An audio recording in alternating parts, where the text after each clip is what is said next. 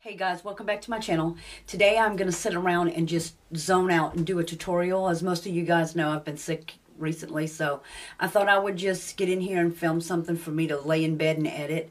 So if you'd like to see how I created this look using the Celestial Thunder palette, please keep on watching. I would love it if you would subscribe if you are new here. And so having said that, guys, I guess we'll just jump in.